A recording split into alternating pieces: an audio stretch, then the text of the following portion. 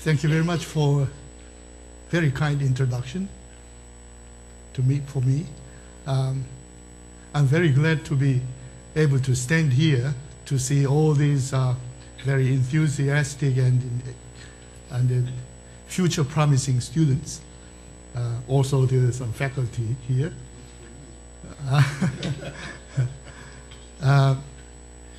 So when Professor Sasaki asked me to give a seminar today, just about a month ago, then I said yes. See, I like to talk whatever I like to talk. Today I'm not going to talk anything detailed in technology. In fact, I don't know any technology in depth, but I like to talk something I think it's useful for you, so that I very briefly cover some technological issue, because as you know, I've been involved in the upper part of the whole spectrum of steel business.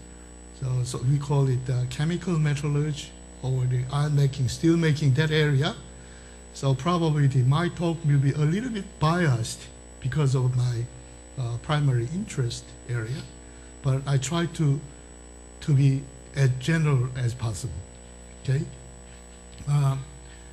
When we say the technology development, probably there are many ways to classify the technology development, but this is one of the ways. Facility limited, which means if you have a better facility, you can produce more of the products in better quality at the lower cost. So, for instance, if I see the car racing, for instance, you can easily say that which car will be running faster than the others, because the facility, this must be running faster than the other two. But in this case, the solution to this problem is, sorry.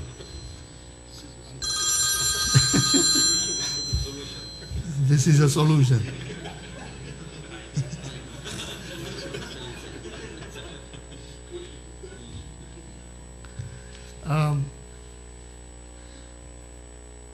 Probably if you have money, you can solve the problem. Get the better facilities, and then you can produce more in higher quality at the lower cost. Okay? But many of the underdeveloped countries, and then some developing countries, if I apply this one to the steel industry, they usually in this category. Okay, so when I was first joined the steel industry in Korea in 1970s, the technology is all of the technology already embedded in the facilities. When we get a better facility, the facility comes with its own technology. So we just run it, and then we get the products. So that's how to run, how to maintain the equipment. That's the best technology we could say.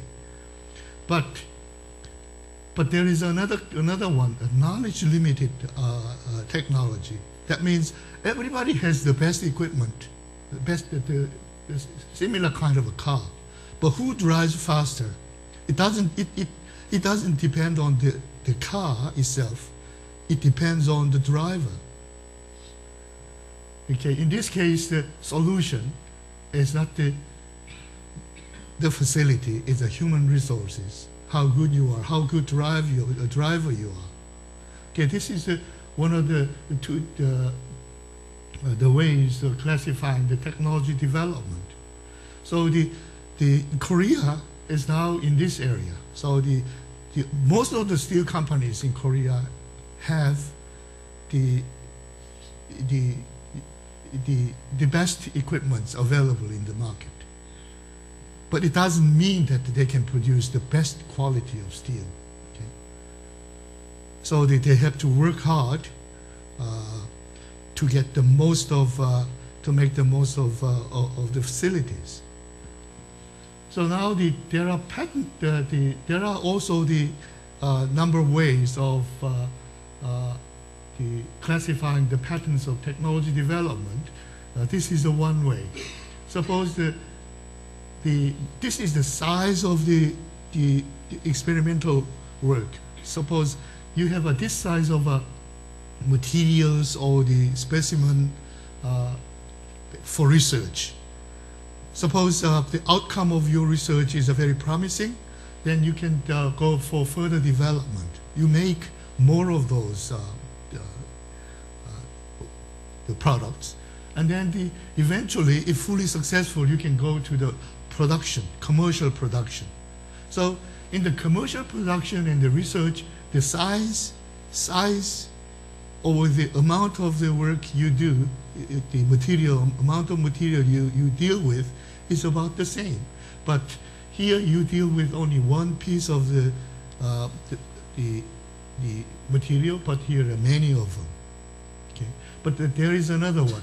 This is the physical size when you do the research, but it's promising, and then you go for one step further. For instance, a pilot plant type of development, the scale is much bigger, but for the commercial production, it's much, much bigger. So these are two different type of patterns for technology development. Steel falls on this category. Okay? Steel. So that's why what you think you've developed a very nice technology, but the steel company is not very much interested in your technology, because there is a very wide gap in between.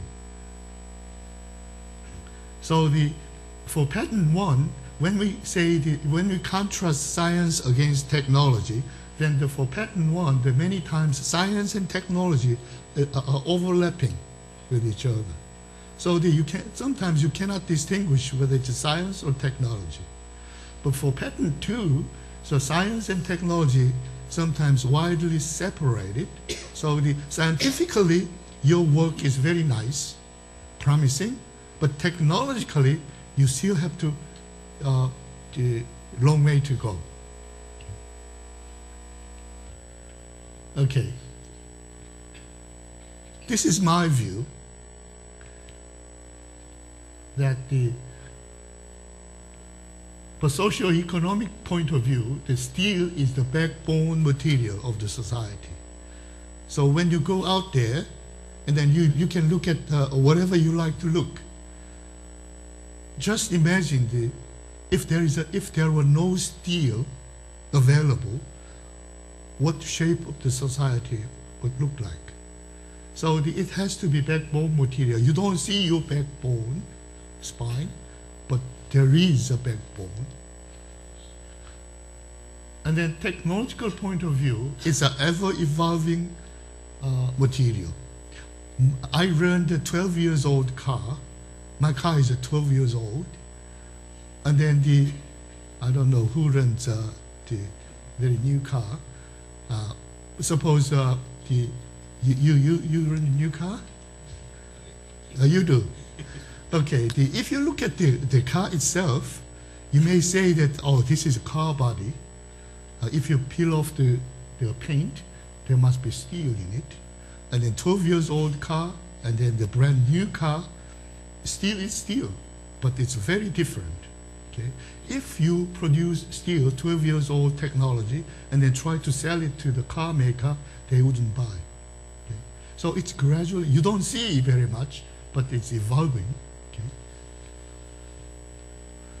And then global environment, for environment point of view, the iron or steel is most abundant available material in the nature, and then also the most recyclable material. So it's in this way, in this regard, the steel is very environmentally friendly material. Okay, now there's some consideration of the steel, future of steel. not the steel product, it's the steel production process. Okay, if you look back, maybe 20, 30, 40 years from now, a blast furnace used to be quite small. The blast furnace is about 400 years old technology, is that right? 400 years old technology. It's gradually developed, become bigger and bigger. But in the blast furnace operation, very important technology is how this burden moves inside. Because at the bottom, it's a melts and a sink, and then at the top, it keeps pouring the raw material in the body. The things are sinking, but not the very uniformly sinking. It's a sliding and gliding and all of the things happening inside. So it's control of those movement of a burden in the furnace is quite demanding, difficult. So because of that, the size of the blast furnace was limited until the people have adopted some technology from civil engineering. In civil engineering, they already had a very well-developed technology for landsliding. Okay, so they adopted the metallurgical engineer adopted the civil engineering technology, landsliding technology, and then applied into the blast furnace so that they can increase the size of the blast furnace. The other one, up until 1950s, most of the steel was produced by the so-called open hearth furnace. Okay, it's quite nice, but very slow.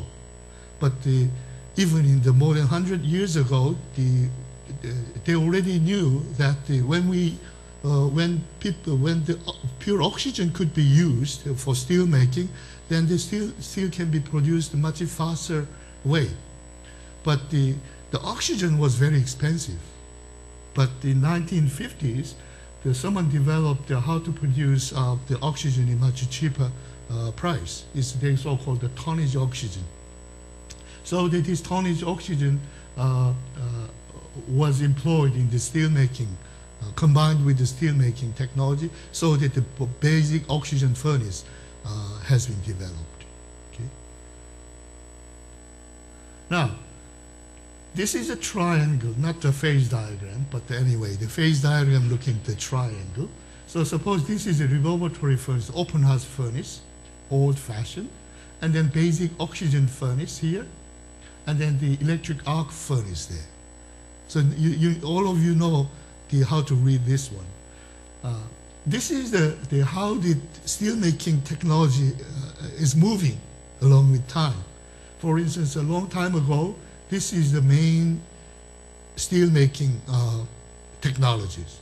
But if you look at this one, in the 1950s, the BOF, basic oxygen steelmaking technologies, was the major technologies. But in 1950, in 2000, it's gradually moving toward electric arc furnace because the iron steel scrap has become more and more available, and then the steel making with the scrap steel making technology with the scrap has been developed a little bit further, so that they are working in this way. So someone has predicted that in 2030, most of the steel will be produced through electric arc furnace way, because more and more the steel scraps will be available. But if I take Japan as an example, one of my friends in Japan told me that in 2030, the steel scrap to be collected in Japan is enough to cover the steel demand in Japan. Okay? If you process the steel scrap using the arc furnace, if you don't worry about the steel quality, but the problem is quality. If you use the steel scrap, inevitably you will have some impurities, which is very difficult to remove. So that the quality of steel is not comparable with steel coming from iron ore. but the technology has to be developed further. So that very recently, the new technology has already been available in the market. But I think some Indian steel companies have already adopted this one. So this is a basic oxygen furnace. This is electric arc furnace. They combine them together so that the one single furnace has two sources. By putting the oxygen lens, it becomes BOF, and then take it out, and then they swing the electrode in, and then it becomes arc furnace. So the one furnace functions two steel making process. So in this case, you can use either molten hot metal and then the steel scrap, depending on the economic point of view or the quality point of view. Okay? So this is a very simplified iron steel making process. Suppose we are going to make iron, but if we move this direction is oxidation, move this way reduction. Okay? So iron ore is a fully oxidized form, Fe2O3. So we have to make iron using Fe2O3. And then we have to remove this oxygen from iron oxide. Usually we use carbon. Carbon loves oxygen, so that the carbon takes oxygen out and then leaving the iron behind. Then we can produce iron. This is very ideal condition, but our technology, current technology, is not good enough to hit this point. So we usually go the overshooting like this. We produce iron, but contains too much carbon. So this is called iron making, mostly from blast furnace. And then it contains too much carbon. We have to remove it. To remove oxygen, we supplied carbon. To remove carbon, we again supply oxygen. Okay? We blow the oxygen. But again, we could remove the carbon, but it contains too much oxygen in it. Now we can't use carbon again, because if we use carbon, we'll keep back and forth forever. So we have to use some different things, usually aluminum or silicon, and then some other metals, which is very good for reacting with oxygen. Okay? So in many cases, we use aluminum. Then it comes to this one. This is called refining process. This is a general process. Okay? And then once you are happy with the liquid steel, then it goes to the casting to make a solid. Now, a couple of weeks ago, the Professor Chang Oh-Kang gave a lecture very intensively. So if I reiterate a little bit of it, and then suppose final products is 100% in terms of a production cost, and then the hot metal, to make a hot metal, you have to spend 75% of the total cost. And then the further processing to the steel making and refining, once you got the steel cast, it's already used up the 90% of its total cost. Okay? Further processing, about 10% more cost. Why this happens? Previously, this was not the case. But if you look at the raw material price, about 10 years ago in 2000, the price of iron ore was $18 per ton. But now it is $160 per ton. For coal, it is a coking coal. In 2000, it was $40 per ton. But now it's very close to $300 per ton. So in 10 years' time, this is how the raw material price have changed. That's why the iron making process is so important these days. So some people say that only those steel companies will survive, which can develop kind of a technology which accept raw quality raw materials, because raw quality raw materials are cheaper. So there are several processes has been developing alternative to blast furnace technology. For instance, FastMet. I don't like to cover too much in detail. They produce sort of a hot DRI, but and then the rotary hearth furnace. This has been developed by Japanese the people, and then it is also one of the promising technologies alternative to blast furnace. But they produce a steel iron nugget, not the liquid hot metal, but the solid iron nugget. And then this is a Finex. POSTECH is putting lots of effort into it to develop, to complete this process. This is just to replace the blast furnace. Okay, the heats. The Professor Chang Ho-Kang has already explained some detail of it. I'll skip it. And then for steel production, not the iron production, but for steel production, but the current technology is either BOF or the electric arc furnace. As I told you, in the future, these two furnaces will be combined together so that you can take iron, metallic iron coming from iron ore, also the metallic iron source coming from steel scrap. Then you can produce any kind of a steel quality, the long product or flat products, whatever. Okay, this is another view of the whole process of steel production process.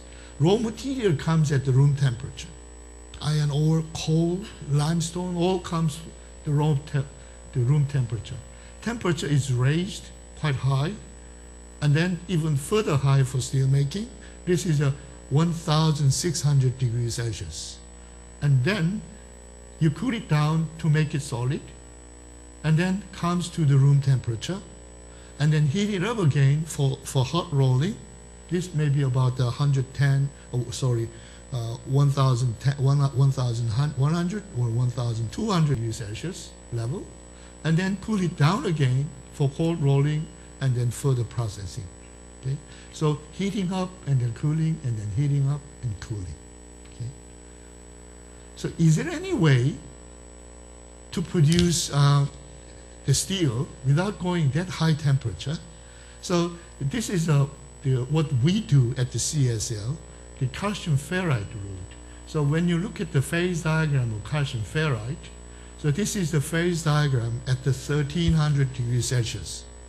Okay, so we can see that the very wide liquid area.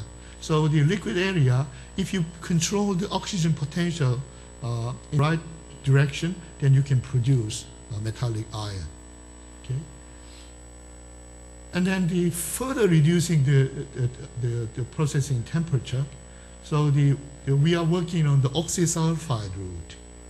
So oxysulfide, when you look at the phase diagram of oxysulfide, a very brief one, this iron side, sulfur side, and oxygen side, there is a two-phase region. So if the composition is brought to this area, you can have a metallic iron and then oxysulfide melt together. In other words, oxysulfide melt may be able to precipitate out the metallic iron. So I'm particularly interested in this process because in the future, the steel industry should use more of steel scrap. Steel scrap inevitably contains copper in it. Copper likes sulfur more than oxygen. So when you have enough amount of sulfur in steel, the copper can easily combine with sulfur to become a copper sulfide. So remove the copper using in this way, and then the steel may contain an excessive amount of sulfur in it, and then we have already developed good technology for desulfurization so that we can remove the sulfur. So it's a quite future-oriented one. So we are also working in this area as well. For continuous casting, so now that we are actually employing the gravity fall, free fall of liquid steel. What I mean is, so up there we have a ladle, molten steel, falls to the tundish by opening the hole, and then the liquid steel falls to the mold, also the gravity fall. Because of the free fall, the liquid steel is agitated, it's very turbulent condition. That turbulence creates lots of problems to the steel quality. Is there any way to replace the free fall mechanism? So in CSL, we are actually developing this technique. So the tundish is not at the top of the mold. The tundish is actually beside the mold, so that it's connected like this. It's a siphon process. So in this way, the steel can flow from here to there in a much gentler way. So we don't have a very minimal turbulence in the mold. Okay, that's the technology we have, technologies we are working on in CSL for future oriented view. Now I changed my talk.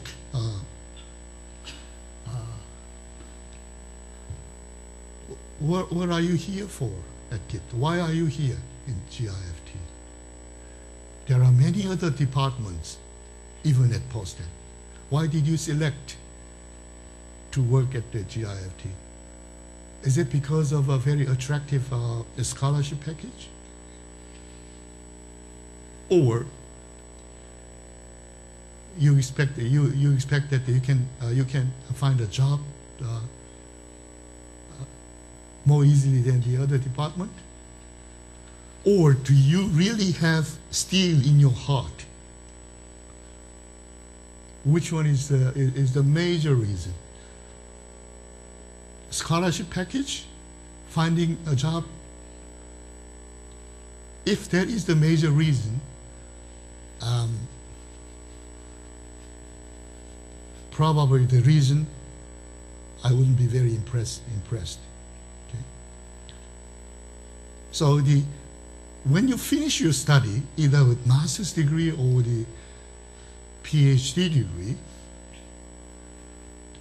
you will be branded with the mark of steel in your forehead here.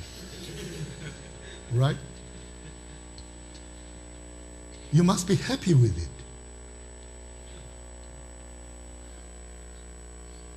Okay, the steel technologies, this is the case of Korea. I just take Korean as an example. The steel industry in Korea has been in follower's position. In 1960s, 1970s, 80s, 90s, even very close to this point, the Korean steel companies or industry was very faithful follower. Okay? They're working hard, and then they just benchmark, oh, that is the advanced technology. They worked very hard to follow it, to catch it up. And then also the Korean steel companies were very clever. Probably there will be a number of different technologies available in the market. Which one I should follow? Okay? If you follow the wrong one, you will be in big trouble in the future. So the Korean steel companies, steel industry has been very clever in choosing the advanced technology, so that they have wrote many of success stories. Look at POSCO, quite a good example there. Suppose you have to tackle a kind of a problem. I don't know what it is. It looks very difficult to solve. And then this person doesn't know what to do. But you can think of several different ways. This is one way. Oh, there is a solution. So go and hit the button, and then solution comes. You don't care what these means. As long as you have the answer, you are happy. Okay, this is one way you can choose from. And then when I was the junior engineer in steel company, we had lots of problems. When a problem comes up, nobody knows how to tackle it, how to solve it. And then the boss of the company asked the Tokyo office of the company, find a retired foreman, well-skilled. And then he came, and then he told us, oh, this is the way to go, that is the way to go. We just follow very faithfully. But we didn't care. We didn't actually know why it happens in that way. What is the reason? Don't worry. He just asked us to switch this way, and we did, and it worked. We are happy. He returned back. So very quick and easy. What about what if another problem comes up? No solution. We have to find another retired foreman out there. Okay? Okay, another way, there is a help button. Just hit it, or just sneak what the other person is doing. Okay? And then you can get a solution. Probably, if you are not smart enough, even if you see it, you don't know what it is. So you have to have a little bit of knowledge. So this is better than the previous one, but still, if you don't have this person available, then you may not be able to solve the problem. Okay? So also the easy and quick, and then probably you may not be able to solve the another problem when it comes. Okay? Okay. Suppose there is still another way. You are thinking, and then you are focusing and concentrating, and then try to eventually you can put forward a solution. That solution may not work, and then you come back, and then keep going back and forth, and then you eventually get the answer. Okay? So slow and steady. But if this is the case, when next problem comes, probably you will be able to solve it for yourself. Okay? I hope all of GIFT students should work and then try to solve your problem in this way. Okay? Actually, the way you take now actually shapes future you. Okay? Which path you take. So hopefully all of you take this path, and then we call this kind of person a man of ability, innovative, and then creative type of person. So now the steel industry in Korea has gradually moved. Now we are at the leader's position, in some sense. Leaders are usually very lonely. Okay? All of these aged people here sitting in front row, and then second row and third row as well. And then these people are all standing at the front row in their chosen areas. They are lonely. They try to find a person to follow, but it's a wilderness out there. Okay? So the welcome to the future, but you don't know which way to go. Okay? Unless you are very nicely and then very well prepared. So you know what the history is. So suppose you are standing here. This is the history, and then the very stupid person will project in this way. Okay, the future will go in this way, but that is not the case.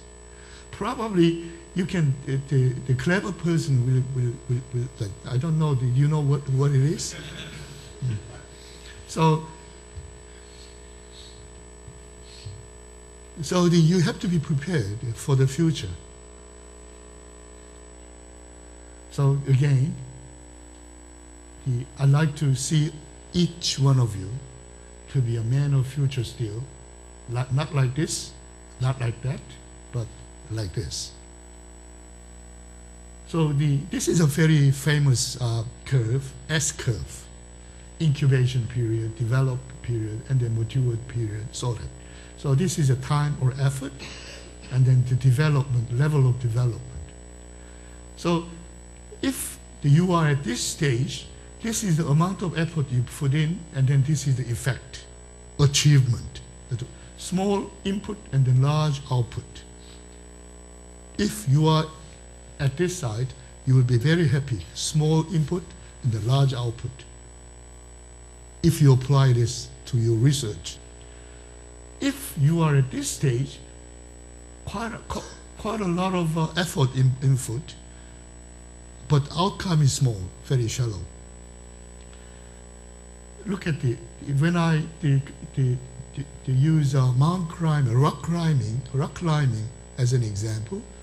So in this case, for a given length of time, probably you can climb up a little bit to quite a distance.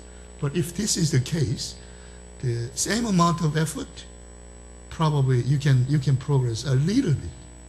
Okay, this is the steel. Okay, the steel. That's why you should work very, very hard, like this person climbing up a rock. Okay, don't try to be like this. Okay.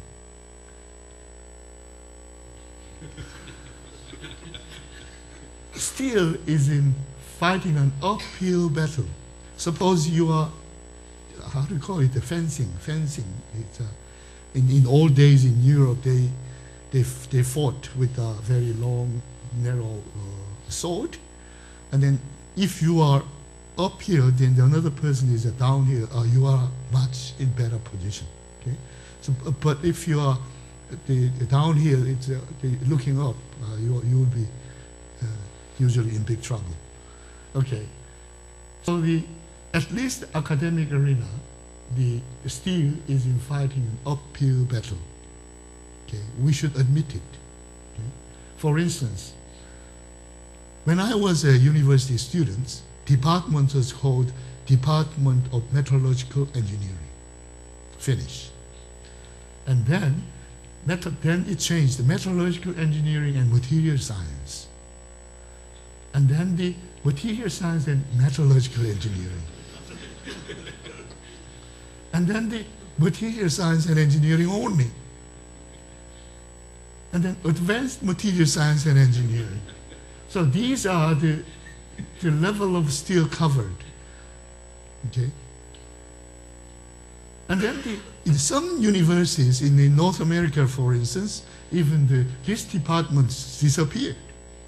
And then some of them has joined chemical engineering, some others joined the mechanical engineering. In this case, steel is falling like this. Okay. This is the real situation at the university. But steel is the material not to be abandoned, but the material to be reinforced. As I told you, because of the number of reasons. That's why we have established or founded GIFT, and then all of you are here working for steel. Okay. Science and technology, when we apply the science technology to steel, these are the number of atoms you are dealing with. Okay. This is the number of atoms. When you deal with this number of atoms, there is a tangible amount of materials. Okay, it's one mole of material. What is the how heavy the 1 mole of iron? Anybody can say? Oh, very, very precise, very precise. Roughly 56 grams, right? You can touch and feel. So this is the one. And then the microstructure, and then the molecular level, and then ab initio, the first principle kind of a work. So if we can cover a very wide the spectrum of technologies for real material here, and then this will be very nice, and then this is our hope. But in many cases, it's discredited. We know something about this area, this and that, but we don't know much about some other areas. It's disconnected like this one, because we have only this depth of knowledge for this area, and then very shallow knowledge, a little bit deeper knowledge in this particular area, something like that. But it is a general, the people are generally saying that if your knowledge goes that depth, and then the application of your knowledge will be covering only that width, and then you're coming deeper and deeper and deeper like this. So that we can say this is the depth of knowledge, and then this is the breadth of applications. It would be very, very ideal if one person or one researcher can cover all of these, the depth and the breadth. But unfortunately, it is not the case. So someone has a very good knowledge in this area, someone has a good knowledge in this area, someone has a very nice knowledge in this area, but not all of them by one person. So this is why we have to do some collaboration and group work. Some people working in this area, and they're saying some word, and then the people working in this area, initially they are from different world, but they should understand each other, and then they combine them together to develop some innovative and creative technology or materials. This is a technology breakthrough. So this is usually S-curve. If this is all, then this technology will be saturated here. So now we have a technology breakthrough. Okay? If we have a technology breakthrough, and then we can make another takeoff like this, another S-curve. Otherwise, we should be saturated like this. And then another one and another one. So the technology will continue to develop like this. For instance, if I apply this kind of a concept to casting, solidification of molten steel, so this is ingot casting, and then continuous casting, strip casting, and then some other casting technology, probably siphon casting, which I'm working on.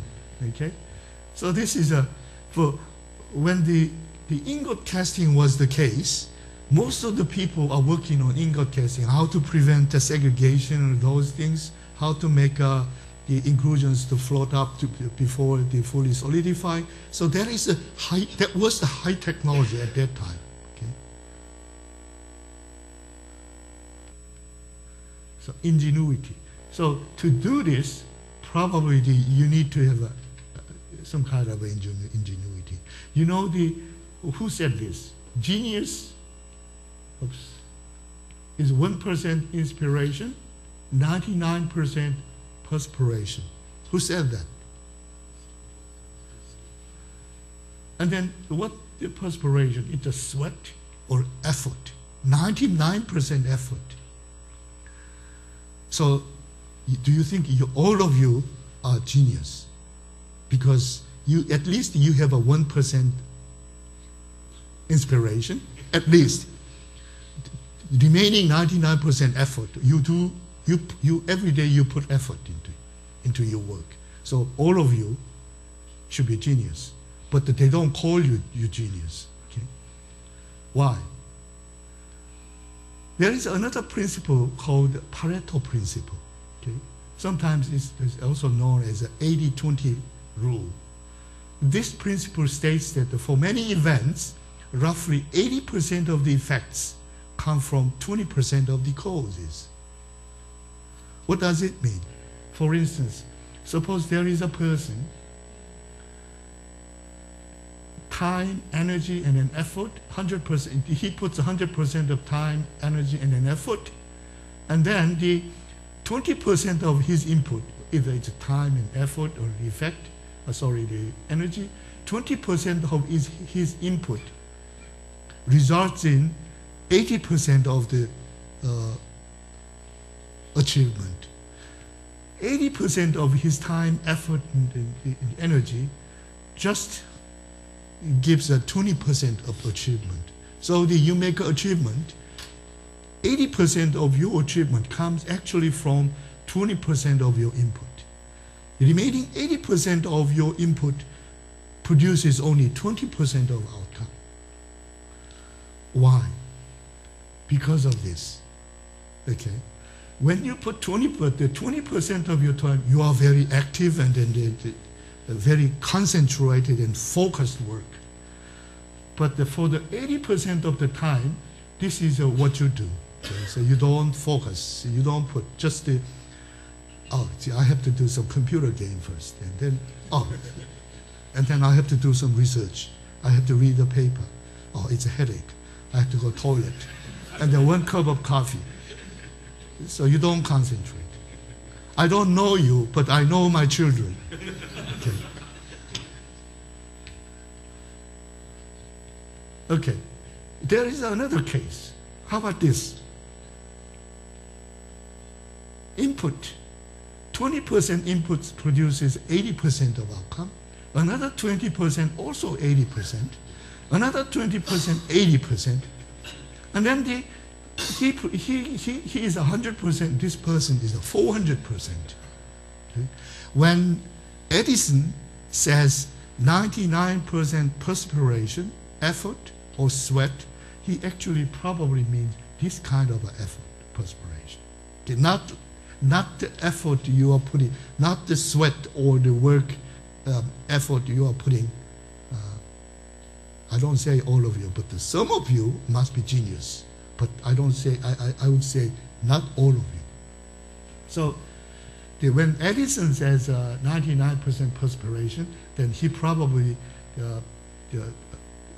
means that this kind of effort. Okay?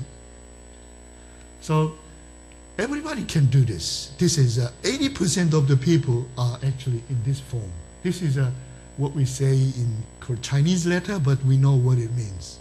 Okay? Is it the right English? It's ordinary person. Yeah? And then the GIFT members. Okay? You should like this. Okay?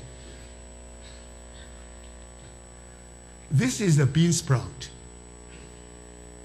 This is a bean tree. Okay, bean sprout and then bean tree. But both of them comes from the same bean. Why it becomes bean sprout and becomes bean trees? It takes a different path, okay, different way of going. So if you really like this one, you have to choose this path. Not this one. If you choose this one, you will become a bean trees rather than bean sprout. Okay? I don't say that which one is better than the other, but you have to be determined. Okay? Don't just move back and forth like this. Okay? Then probably you will produce some kind of a hybrid sort of a thing. Now this may be the last one. What is the function and the roles of GIFT? Okay. GIFT is a very unique kind of a unit at the university. So you know that every department has its own graduate program. Material Science and Engineering department of this university has its own graduate program. Mechanical Engineering has its own graduate program. But there's still some different type of graduate program, like GIFT, and then Information Technology graduate program, a Wind Energy graduate program. So there are I think there are about 10 different special programs in this university, which has only graduate program, no undergraduate work. But GIFT is still different from all the other graduate schools. Not all of, most of the graduate schools, because this graduate school offers not only the master's but also the PhD degrees, specializing in steel. So this kind of a graduate school is called, I don't know how to call it in English, but in Korean we call it 전문 대학원. How do you call it? It's a. Do you have that kind of a graduate program? We do, but don't have a special name. Don't have a special name. Okay, like a medical school. Okay, medical school has only graduate program. Law school, only graduate program. A business school, no undergraduate, it's a graduate program. GIFT is in the same kind of line in terms of organization or level. So the GIFT has its own unique mission and an aim. Suppose industry production capacity. So the industry, let's take a POSTECH as an example. POSTECH produces steel, number of different kinds of steel. And then the POSTECH also has its own R&D capacity. They have own the R&D research center. Okay? They provide some applied technologies to them. Probably they are not very much interested in the fundamental research, because that is not the way they should go. Okay? So what they do should find immediate application to the steel production. Now, the GIFT, they're sitting here, so that it's produced some embedded technologies to them, and then supporting technologies to industry R&D, and then also it produces a kind of a breakthrough technologies. Okay, and then also very importantly, GIFT should produce high caliber, well-trained manpower, either in master's or a PhD level. So the GIFT has to have a very intimate relationship with industry, like a medical school and law school, and then the business school. Okay, they have, for instance, medical school has a very close interaction with hospital. Okay, in fact, most of the professors at medical school are medical doctors of hospital. Okay. Law school, many professors in law school has good experience in the law practice, legal practice out there before becoming law school professors. Business school as well. So they are very close interaction with industry of their own area. So the GIFT should always keep in mind that we are, our outcome should be useful for the steel industry. Otherwise, the GIFT has cannot find its foot ground, because out there in POSTECH, there are many departments. They have their own graduate schools.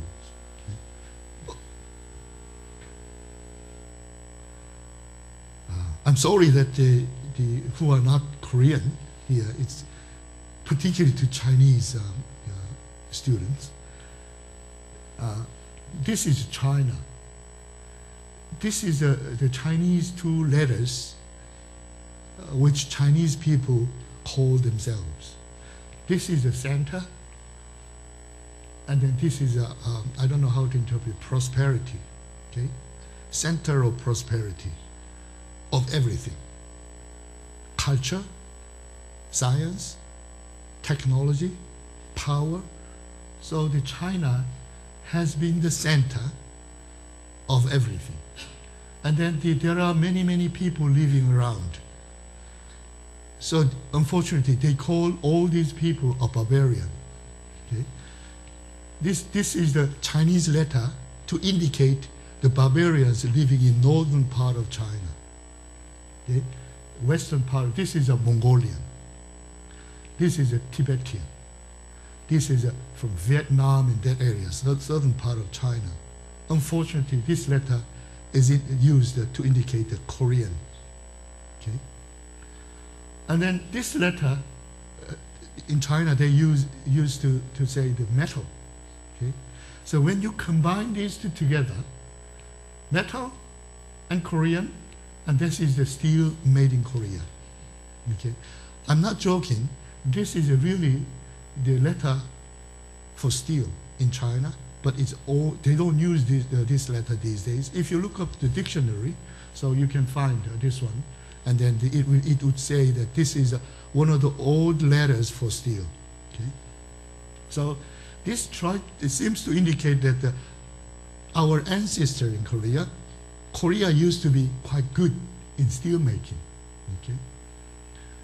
So we should, those Korean guys should be proud of being students in GIFT. And then all those the students who came from other countries, you should be proud of studying in the country which used to be very strong in steel. Thank you. Thank you very much.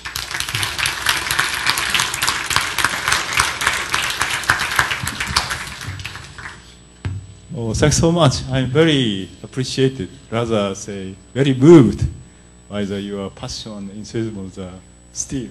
Very thanks so much. Thank you. I think it's a very good chance to not only the researcher about the GFT life or anything, if you want to say something to build out the GFT, any question, any comment is quite welcome. Oh, you start again? Okay, please.